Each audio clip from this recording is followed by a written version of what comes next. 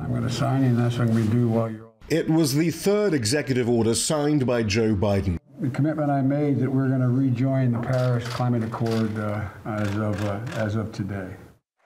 The Biden administration has vowed to reverse Donald Trump's extraordinary rollback of environmental safeguards, some 100 rules over the last 4 years, including emission standards for cars, power plants, and the oil and gas industry, all seen as key to saving the planet. We're getting out. President Trump announced the U.S.'s withdrawal from the Paris Accord in 2017. However, due to a strict exit timetable stipulated in the agreement, the U.S. only officially withdrew 3.5 years later, the day after Trump lost the election.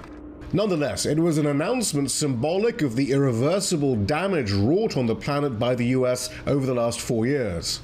It did have incredible ramifications domestically and globally.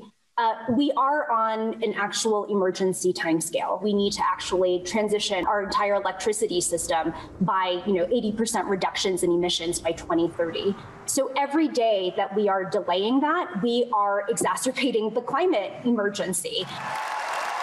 The Paris Accord, agreed to by the Obama administration in 2015, committed the U.S. to a 28% cut of greenhouse gas emissions from 2005 levels by 2025. At the time, scientists said it was an inadequate pledge if the goal was keeping the global temperature from rising over 2 degrees Celsius from pre-industrial times. Any larger rise and planetary catastrophe is predicted.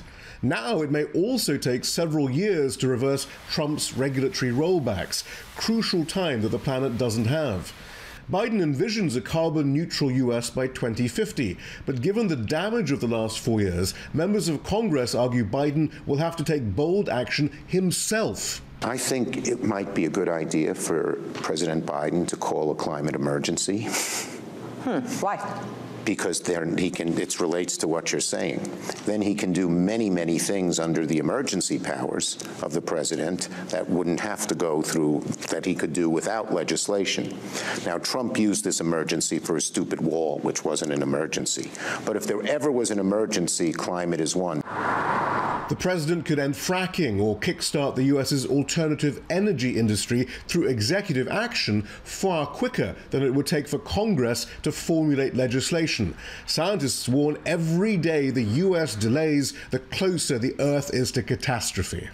Yes, using presidential and not congressional power means that a future president not concerned with climate change could reverse Biden's policies.